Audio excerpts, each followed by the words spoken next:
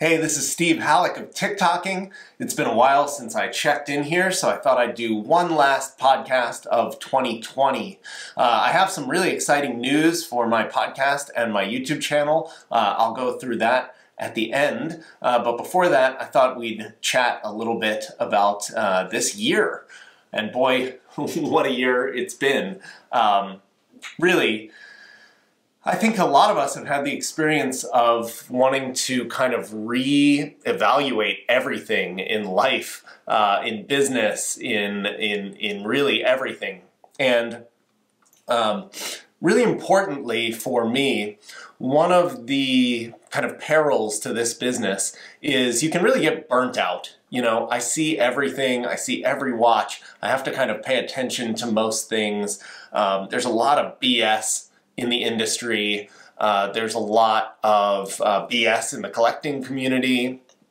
There's just a lot to get annoyed about sometimes. And I found that 2020 was a year where I really reconnected with my love of really, really good watches. As the world was sort of deconstructed around us and everything good was ripped out, and there's almost no more art, there's been no creativity, there's been, it's just sort of depressing. I've really found that I'm loving owning and interacting with great watches. And that's been kind of a really special thing for me this year. I think that as we look forward into what we want the world to be, how we want to live in this world, great independent watchmaking really embodies a lot of the values that are important. The creativity, the risk-taking, the entrepreneurial spirit, the manufacturing, actual making of things, the attempt at extreme levels of quality. These are things that we're all missing from most of the world this year, and I think, in my opinion at least, and maybe you've shared a similar thing, you've really realized a new appreciation of these sorts of values. And so I'm honored to be able to help this ecosystem and help these little brands and work with collectors to find this stuff, because I really do think that these sorts of things are important to shaping the world that we want to live in. And so that's been a really awesome thing of 2020 for me. As sort of addition to that is I have found this year that a lot of new people are, if not finding the independent watch world, maybe they knew about it before, but really taking it very seriously this year. I think a lot of that has to do with what I was just talking about, and the realization of the values that we all want. Also, I think that just people have more time behind their computers to, you know, when you don't have much time, the things you're exposed to are mainly these big brands that are pouring all this marketing money into the world. And so you're hit with ads everywhere, and you see their boutiques on Rodeo Drive and this, that, and the other. But when we all had a little bit more time to Google around, I think a lot of people have found independent watchmaking and been able to dive deeper and understand it a little bit more. It certainly didn't hurt that at the same time, several of the brands that I love really skyrocketed in value. And obviously FP Journe had just a wild ride this year. Richard Mille maintained their great heights, but I think also a lot of focus going on to their early pieces that I love. Again, early watches from most of the independent brands that I support have been really strong. Watches from sort of the very little guys, the kind of Roger Smith, Kari Voutilainen, Vinnie Halter, that type of stuff has been just on fire.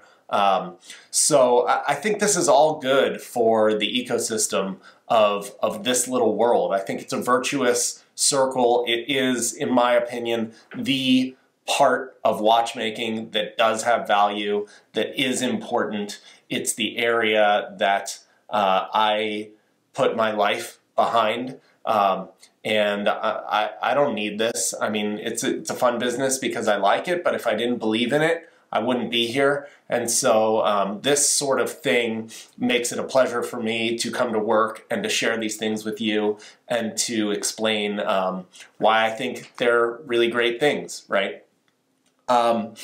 So I think that in the future, these trends are probably just going to continue. I think more and more people are going to find this area. It's probably not great news for the big brands, but, you know, F them.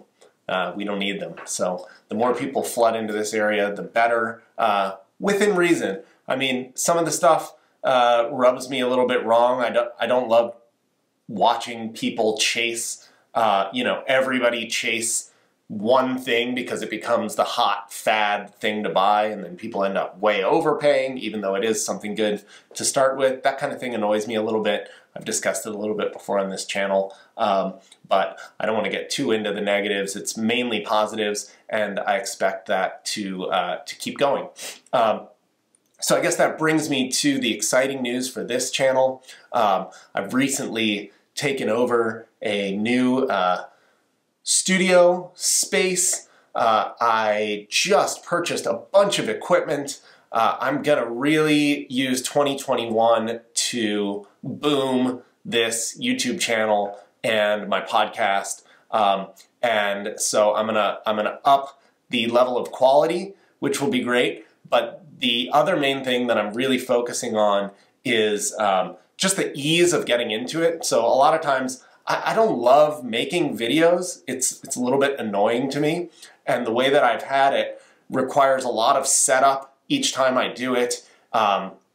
It's just not that easy. So I'm building out this new studio setup to really focus on getting very high quality, but making it really easy for me to do so that I can just get something in and maybe just go on live, maybe even just flip on and go for it. And let you guys participate more, you know, we'll see how it goes from there. But that's what I'm going to be spending the first month or so of the year doing, is just setting up this studio and getting it all right and working and whatever. Hopefully I'll be able to make a couple videos while that's occurring, but just know that in 2021 you're going to get a lot of really great independent watch content from me, but still in my own style. I'm not like hiring a director, and you know, you're not going to get on some sort of like broadcaster on here or whatever. I kind of like the sort of do-it-yourself vibe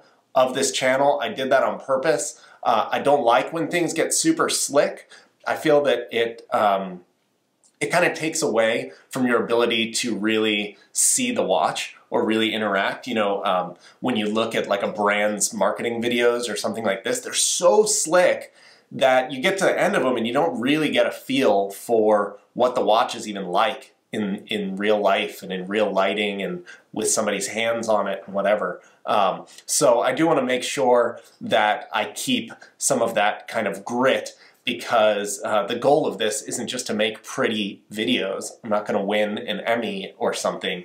The goal really is to be able to share these things with you, because they're so hard to get your hands on, and most people, even if you do have your hands on it, you know, you're probably in front of some sort of salesperson in a retail store that doesn't know what they're talking about. So, so that's kind of I guess the three goals I would say are to show you the watches in a way that really gives you a good feeling for what they're like, to give you real data in a way that you can actually understand about the watches, and also then to bring in sort of my historical awareness and my perspective after 20 or so years in this area. I just have a point of view, and so I give that to you. That's my own opinion, but I guess those of you who come here a lot, I hope like it. So that's that. I've got really cool watches in the safe that I'm hopefully going to video for you soon. It's all going to be nice. You're going to You're going to notice new paint, new camera angles, hopefully really good sound, good lighting, and most of all, just more frequency, more videos, more styles of videos. So I really appreciate your feedback. I don't know, all the people on YouTube say to hit subscribe, hit the like button, hit the bell, whatever it is that they tell you to do, go do it. Help out my channel. I'm going to be making a lot of stuff for you, so hopefully we keep this virtuous circle going. Ending 2021 with a vocal flub. That seems kind of perfect in a way. Okay, see you in 2021. I just screwed this whole thing up. So perfect for 2020 that I'm going to leave it in. I'll see you in 2021. Happy New Year.